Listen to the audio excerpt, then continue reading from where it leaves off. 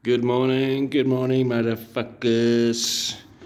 Yeah, it's me again, busy with the DRZE. Doesn't matter what motorcycle it is, always work to be done. Alright, I've got some brake pads on here. These ones have got the shims, so these are probably the OME for this motorcycle.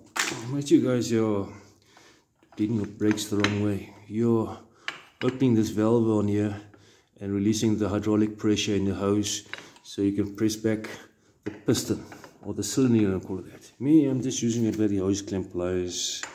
You know, this is the easy way of doing it. I really doubt motorcycle shops are bleeding your bloody brakes. They're using the same hillbilly way of mine. You see here, what they do is they put the vice grip inside there, or this hose clamp in there, and then they push back the cylinder, and then they squeeze in your new brake pads. Right? It doesn't take much strength. Quick girly hands. I don't think it's going to work. I'll put the video on pause and show you how easy it is. Right. Okay, as you can see, I've pressed back the cylinder, or the pistons, you call it that.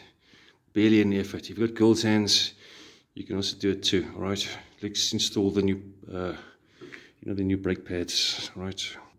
Alrighty, I just installed the new brake pads. Alright, let's just see how they're fitting on here. You can see the new shims on there. It's back in place. And let's see our gap. What is it? That's about 5-6 more than that. And the brake disc is probably about 3.2. Now I'm going to turn back in this pin here over here. I don't suggest you put copper grease on here. I don't know why people put copper grease. If you don't put copper grease on here and these brake pads will be sliding on here, this is going to start to eat away at the at the shaft itself.